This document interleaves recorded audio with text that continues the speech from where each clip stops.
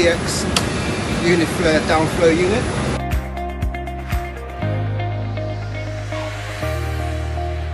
It's got 2 circuits with humidifier. It operates on return air. This is your return air sensor. So this measures temperature and humidity, and the set point works through return, not supply.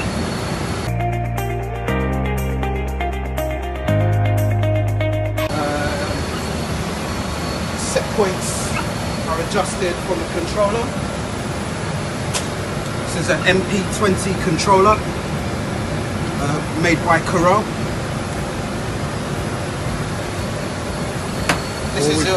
This is your electrical circuit. So in here you've got your compressor, contactors and overloads. You've got your fan, contactor and overload. You've got your humidifier, contactor and overload, which is isolated at the moment.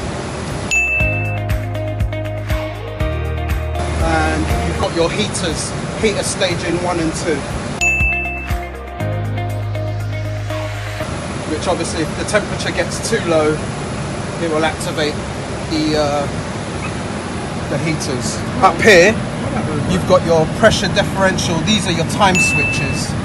Basically, what happens is for the compressor. No. This is for startup procedures. Okay. So when you energize the unit and you call it to run, it will be a certain amount of seconds before it kicks the fan in.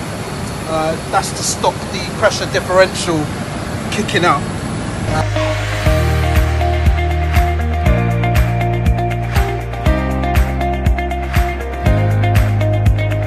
If the fan doesn't come in time before the pressure differential wants to read, it will just go into airflow alarm. Okay. Yeah. So what issues have we got on here at the moment? The issues on this right now is that circuit 2 is running low on charge. You've got flashing in the sight glass when the unit runs. So if we pop that off, we'll see bubbles and flashing in there when the circuit's running. It's just shut itself down, but I can prove that to you in a second. The cover's broken off, as you can see. Yep. So it makes the compressor unsafe to touch. You've got 3-phase right there. So this needs to be replaced. It's one of the first things. Second thing I found is that the PRVs, you've got pressure relief valves in here. So in here you've got 1 PRV per circuit. There's one down there, and there's another one over here for circuit 1, which you could probably get a better view of. Just for the audience, PRV stands for pressure release valve. So, and how do they work? They're gauged at pressure. So this one's set to 29 bar gauge.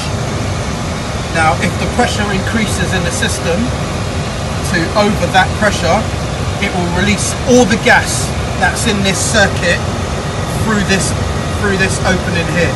What will happen when that happens? The whole room will fill up with the refrigerant. What's supposed to happen? And oil. Yeah, and oil, obviously. What's supposed to happen though, from this connection, we're supposed to have a copper pipe coming off of here leading to outside of the building, so that in the event of a HP trip and it lets off through the PRV, it will vent to atmosphere instead of it being contained in the room. The other thing is that they're out of date as well. These PRVs don't have a date on them, so they're from factory setting. Now if we check the nameplate of the unit, we can see that the unit was installed in 2004, so the PRVs are well out of date. So that has to be done, one of the first things to be done. Humidifier needs replacing.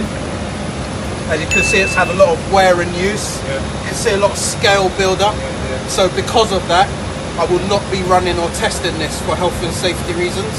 We just replace the bottle and start again. I've mentioned this to facilities team on site already, and they've spoken to the head of IT, and they said that humidity is not really a big issue for them now, just because of server upgrades. Like servers don't really take static charge like they used to many years ago. So it's not a big deal. So I think we should still replace the bottle anyway. And if they want it, it's there.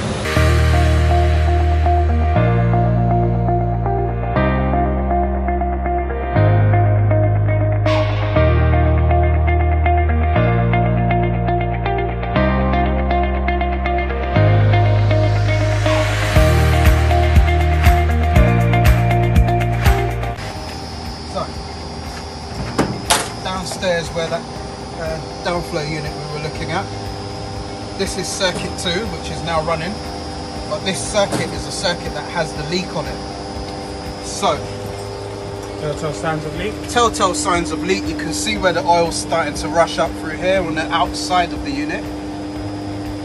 Blatant marks of oil. Now if we look underneath the unit,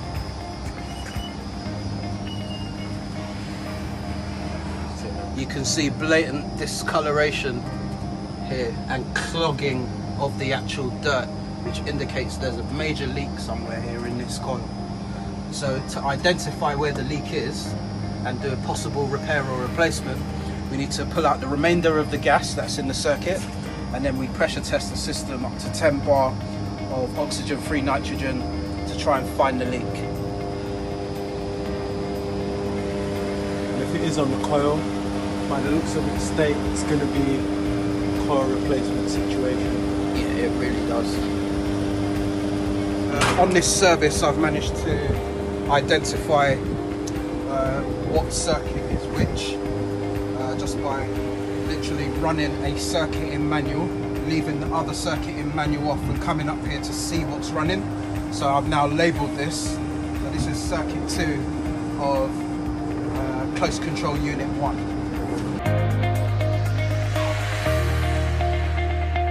Right, just going back to what we said earlier, Yeah. would it be best for us to, just as our initial test point, Yep. we can already visibly see there's a leak, isolate from these valves Yep. here and potentially pressure test, remove our